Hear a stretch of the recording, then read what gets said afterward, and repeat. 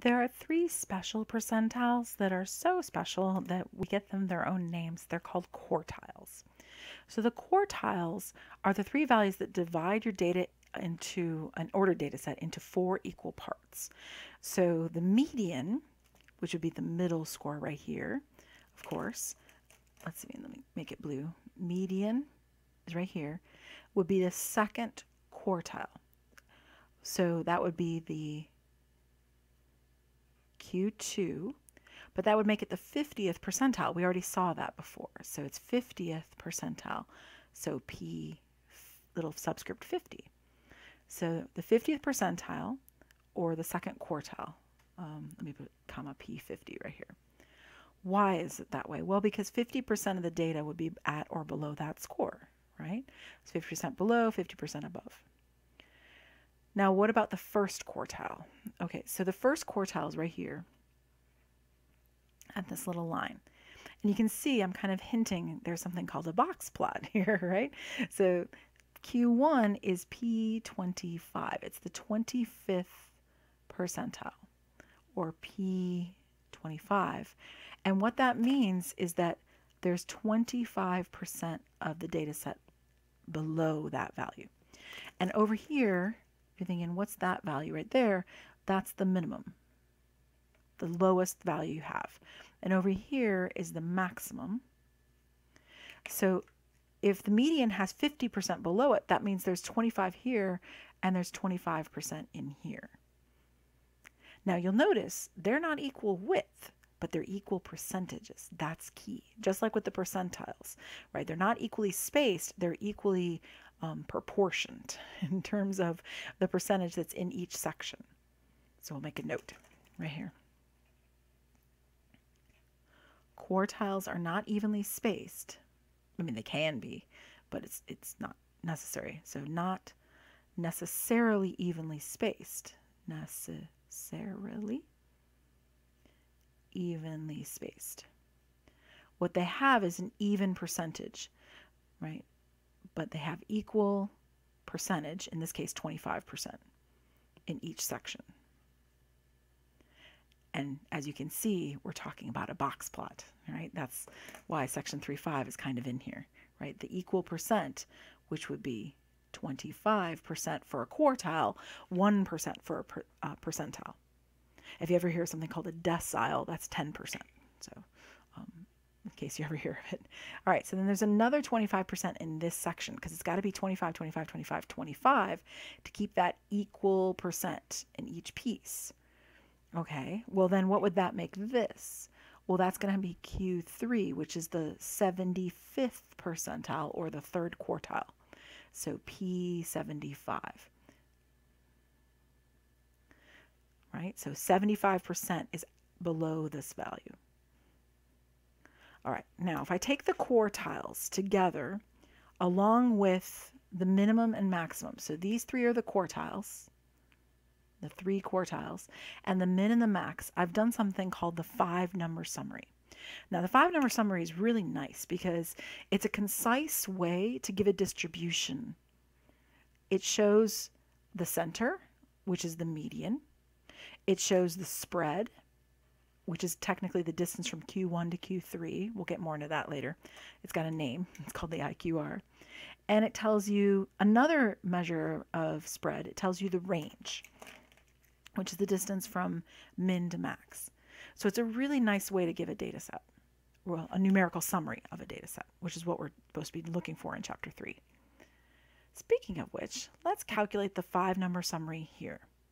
Now, I have an important point to make that a lot of students mess up. So they see 2 rows and they think, oh, in the calculator, I should put these into 2 columns. No, no, no, no, no. This is all one data set. So it all goes in one column. It all goes in L1 like this. Okay, so I'll make a little note over here. That's a very common mistake. Note. This is all one data set. So place in one column. I cannot stress that enough. That's a mistake a lot of people make on exams. So if you do it wrong, then everything's wrong. So this is all one data set. So we're going to put this all into L1 in one column, which you can see I already did in the calculator. In StatCrunch, which this will be available to you. If you look up exam 3, MAT 133 exam 3, it'll pop up because these were the exam 3 scores from winter 2014. And there they all are in a nice little list, but it's all one column. There's not two columns. I just can't write one column, one row here. I would lose space on the paper. So don't mistake paper saving as two columns of data. Okay. All right. So we're going to find the 5-number summary. I'll do it with the calculator first this time. So with the calculator, I have all those data points in there. So I go to Stat, Calculate, one variable. You do not want your frequency list. So if you have a frequency list right here, you want to clear it out. It should be blank. Do not get your freq on, right? So we'll make a little note. If you're using one variable stat on TI-84, if you're using that, no frequency list. Okay. All right, so go down to calculate and press enter. And the 5-number summary is at the bottom. So you have to hit the down arrow a bit. And there's the min, there's Q1, there's the median, there's Q3, and there's the max. So the minimum, and I put this data set in order, so it wasn't exactly difficult to find.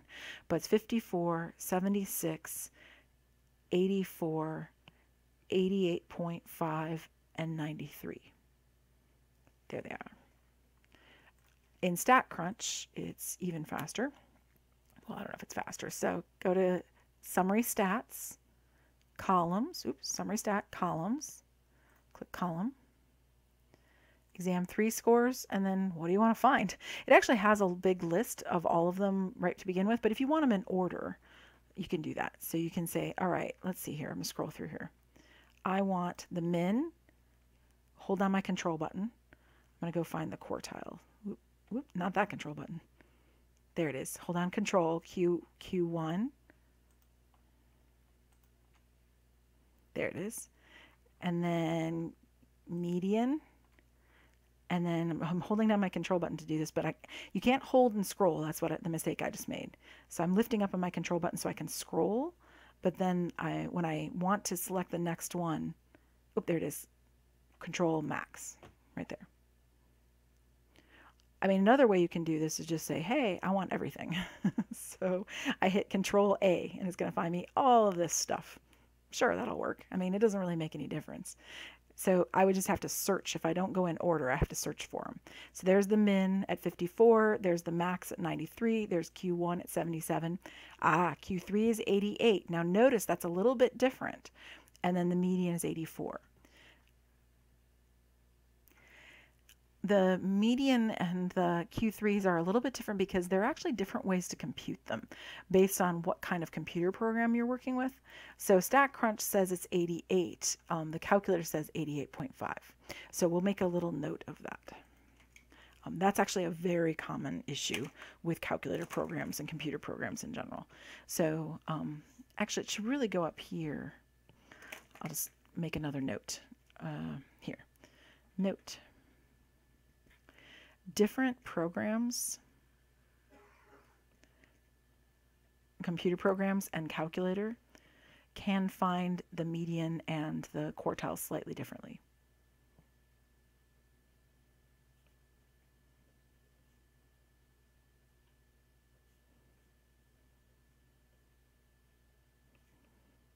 They'll be close, but they might not be exactly the same to each other. I'm sorry, that was off screen.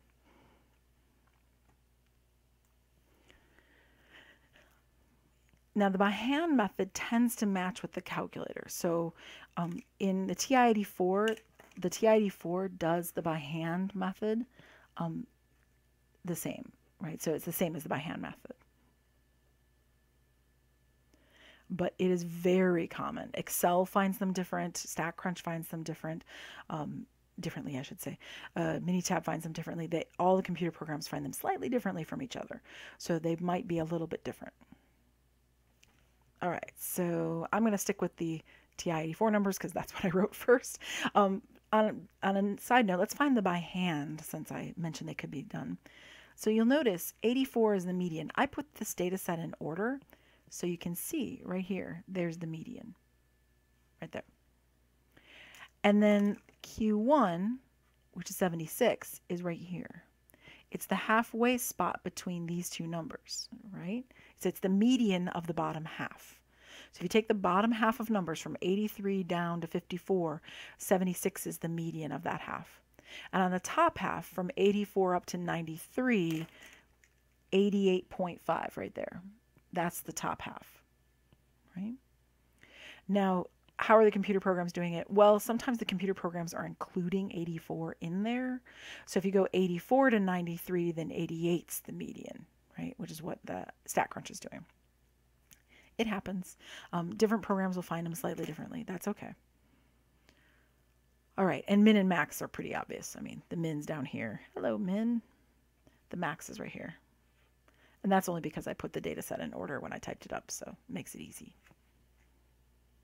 But notice, having these 5 numbers gives us all sorts of ideas.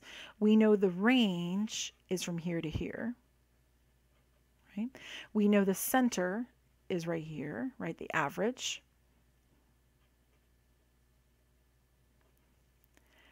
And then there's something else.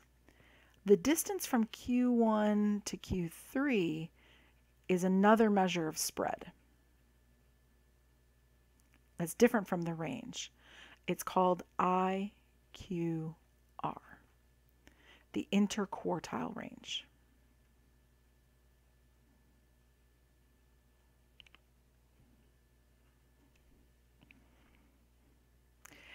And we'll see that in the next video.